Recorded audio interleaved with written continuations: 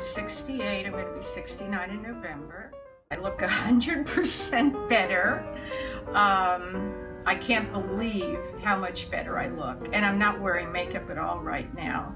So it just astounded me, because when you have surgery, you get used to how you look almost immediately, and you forget what you used to look like. And when I saw those pictures, I was amazed.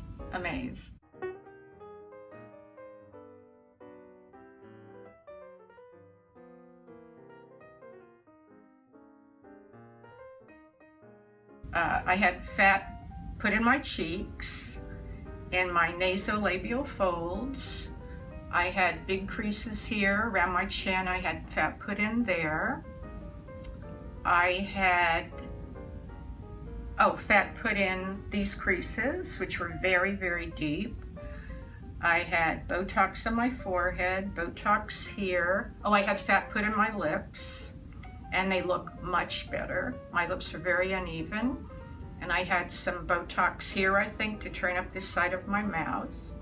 I had fat put in my hands, and they look much better, but I had these humongous veins showing in my hands, and they're not showing anymore. And then I had one peel on my hands and lower arms, and a peel here. And today I'm getting my second peel.